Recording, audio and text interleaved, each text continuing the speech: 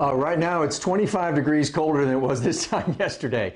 You probably need a coat. I mean, yesterday, of course, we got into the upper 70s. Today we got a cold front, and here it is. This is the last 6 hours, and you can see it sweeping across North Texas. And of course, now we're on the cold side of that cold front. If you were out this afternoon earlier, yeah, temperatures were in the upper 50s. They've been dropping all afternoon, and now we're sitting in the low 50s, and that's with a brisk wind.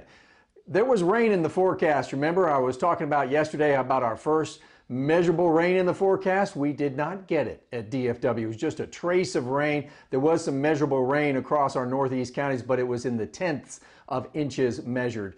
Trace, like I said at the airport officially, that's the third time we've received just a trace of rain, but now we're about 2 inches short for the month and above for the year, but it's the driest start to November we've had in 15 years. Here's Futurecast. We have the clouds around now. They're going to help hold those temperatures a little bit, but we end up down into the mid 40s, which is really just typical for this time of year.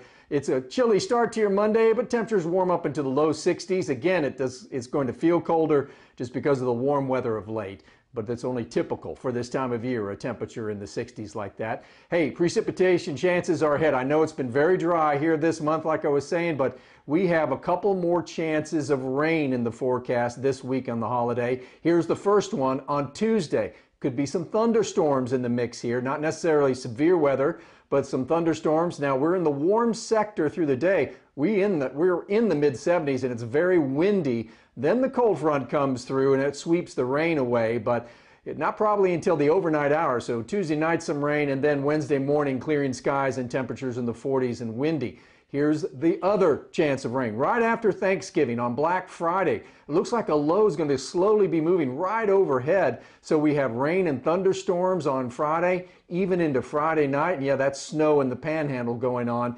Temperatures on Saturday only in the 50s, and it looks like Sunday will be even colder than that. So we're going to have to deal with a little bit of rain as we get into the weekend. We haven't seen anything like this in rainfall potential in a while. Some good rains possible, 2 to 3 inches in our eastern counties. And look at this. As we close the month, start December, a chance of below normal temperatures. That's the first time we've seen that this month.